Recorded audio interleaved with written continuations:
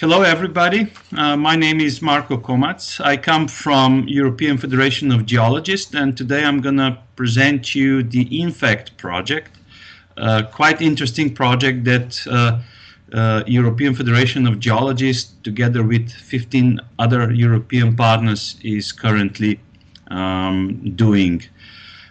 So you can see that from the authors list. There's a variety of us coming from different parts of Europe, but as I said, today I'm also presenting European Federation of Geologists. We know that not only Europe but the world is facing huge challenges lately, and since I represent European perspective of geologists, I'm going to focus on what Europe's challenges are. Because Europe has a quite strong industry that consumes, that needs demand, that needs raw materials, that needs complex metal alloys. Europe has also adopted the Green Deal and the energy transition program, and that's why European industry needs high-tech metals, platinum group elements, and some elements that go into steel alloys such as nickel or molybdenum. And in addition to that, in addition to high demand, in Europe the recovery rate of rare earth elements is really low. And to the story to be even worse, we are heavily dependent on importing all these materials because in Europe we don't produce them enough. And this makes a huge challenge for European Commission and European as a continent. In 2013, European Commission made a query among the general public about the perception of a variety of industries, how these industries are perceived by people, whether they are connotated with a positive or with a slightly negative connotation. And you can see at the bottom that mining and gas, oil and gas companies rated really low. Only financing came worse, and we don't want to be there, but actually we are. And if we look at a bit newer data, that is from the last year, on a global scale, we don't have European data for that, but we see that again the mining and related industry to mining has a really low reputation among the general public. And here we are not talking about oblivious general public. This general public that was included in the survey was actually quite well informed, and still the mining rated really low. So all that together led to an idea that where 16 consortium partners were brought together, designed an interesting project, and put together this project to the proposal for the financing to the European Commission. And InFact was born. The project InFact was born because the European Commission found it very interesting and very important.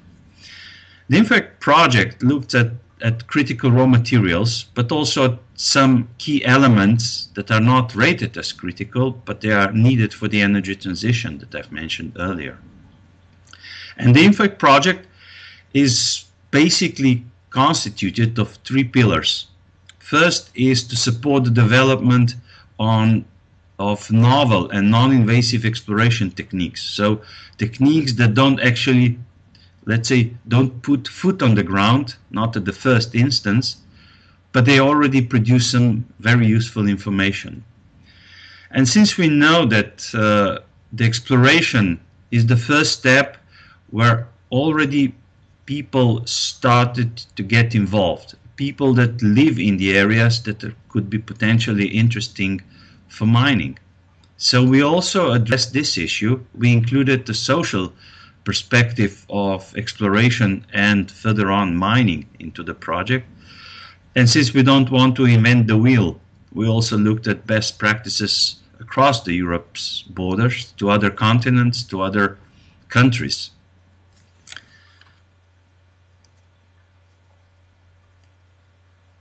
So what are the objectives of the INFACT project? So, as I said, we have three pillars, but we also have more or less three groups of objectives. First of all is to establish some sort of natural physical laboratories. These laboratories, we call them the reference sites, will serve as testing ground for testing and certificating new methodologies, new approaches of geophysical exploration techniques. And since we wanted to be as diverse as possible from the geographical perspective, but also from social perspective, we know that we have different cultures in Europe, and putting a reference site only within one type of culture might not work in another culture. So we also included a variety of cultural perspective. And we wanted to also to be these sites geologically relevant, and that we have already acquired enough geological data and information that on which we could actually test and benchmark new technologies. So all in all, three reference sites were chosen. One in Finland, that is Sakati, another one in Germany, that is Geyr, and the third group of reference sites, because there are two of them, in Spain, in Andalusia, Rio Tinto and Cobra las Cruces.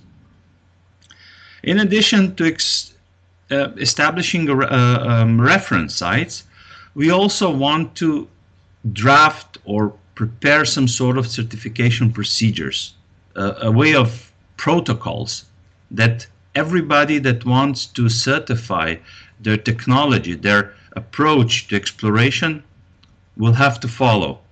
And if they follow it correctly, they are granted with a certificate that they are technically and also socially accepted, which is really important. And of course, the goal is also to reach credibility of these protocols and these technologies, to include general public and to make the procedures as transparent as possible.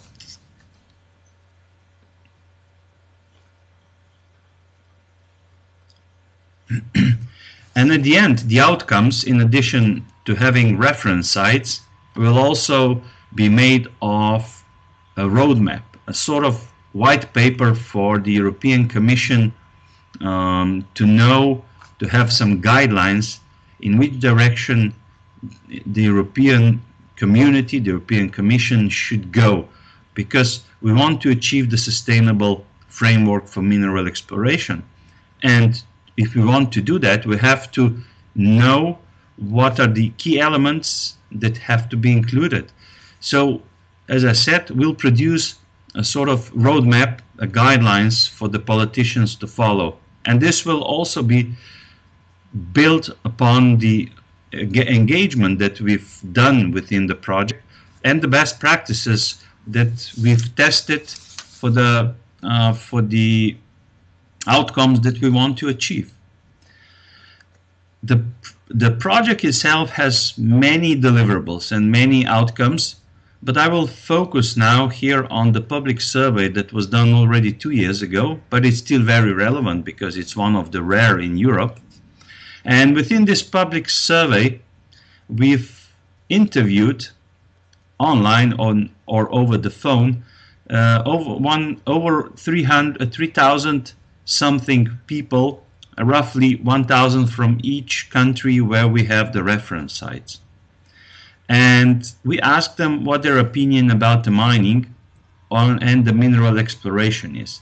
And for those that are more interested in the details, because we don't have time to go into all the details, there's a link on the bottom left side of this slide where you can find the full report, which is really interesting. And I'm going to fly through some of the main questions that we posed and, of course, the results. The first question was, how important do you think the mining is in your country? So those are the three countries, right? Finland, Germany, and Spain. We have four columns. The first one is the sum of, or the average of the all three countries. And then the second one is Germany. The third column is Spain, and the fourth is Finland. I'm just going to focus on the total one. And we can see that almost half of people agree that mining is either partially important or really important in the country. And there's another quarter of people that are indifferent about it. They don't know whether it is or it's not. And there's only about 20, 25, even less, about 20% of people that disagree with this statement. So we can conclude that mining in general is perceived as rather important industry in Europe. But if we go further to the questions that we posed to our public during the survey, we asked them then, how do you feel, or what is your opinion on the impact of the mining on the environment? Can the mining handle the impact rather well? And here you can see almost totally different picture. Only about 1/5, so 20% of people think that mining can handle the environmental issues rather well. Then we have again the indifferent ones. It's again about 1/5. And people who really disagree or partially disagree, they sum up to a little bit more than a half. So people actually perceive mining as environmentally really rude and really negative. And then we have some people that don't have opinion, but that's just about 10%. If we go to the outcomes, to the general outcomes of the survey, and if we try to assess the public attitude towards a variety of issues related to the mining, we can see that we have some positive and also negative impacts or perceptions of mining. So mining in general is perceived as being positive for the economy, being positive for independence from foreign sources of raw materials, and also very important for employment in the community where the mines are located. And there's also a little less positive, but still positive, impact on the infrastructure that mining brings into a specific region. Again, environmental impact is perceived very negatively, and acceptance of mining in the community is rather neutral. It sometimes in some areas is very positive, in other areas it's very negative. To conclude, if we say that the good things or the positive perception of mining is, as we said, it's positive impacts on economy, employment, and being independent of the mining resources. Some also, as we said, to the local infrastructure.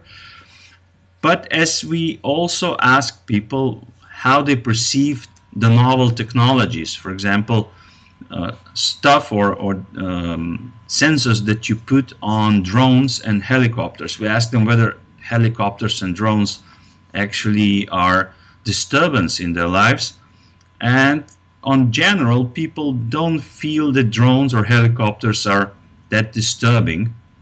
Yet if we look at the negative impacts, again environmental impact is negative, but then people also perceive drones and helicopters as the source of noise and as the source of intrusion into their private lives. So there is some negative connotation with drones and helicopters, but that's, we can say, to the minor extent. If we see the sort of neutral area, not really distinguished between negative and positive sides, we can see that the citizens' opinion vary a lot in the areas of trust to the mining companies or the trust to the governmental institutions that oversee the mining industry. And that is the conclusion of the presentation. I thank you very much for your attention and hope you enjoyed the presentation.